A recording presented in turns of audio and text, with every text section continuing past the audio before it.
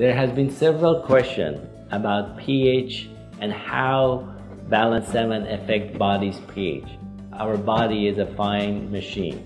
It balances itself.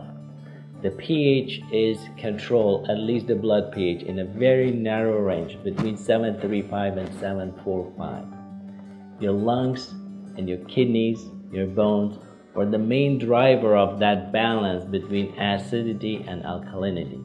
Because once we go out of that range, survival will be really hard.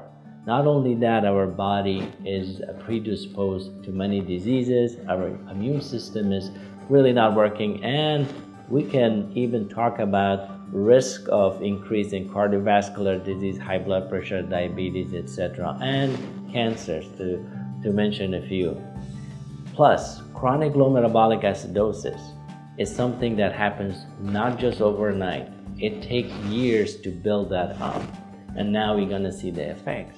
Now, why Balance7 is so important in this process, or how does Balance7 affect you? It's going to make slow changes to bring back your body, or help your body, help your kidneys to not work as hard, help your lungs to not work as hard, and also your bone health.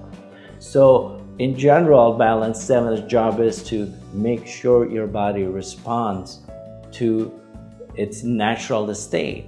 Now, Balance7 is not a magical pill. You cannot take a few shots of this and say, hey, I'm gonna be healthy, my body's back to where it should be, and I am all balanced. No, it doesn't work that way. There's nothing in the world that makes that effect in your body. Balance7 is a tool, a mean to push you that direction. Along with a healthy diet and exercise, you will see that benefit.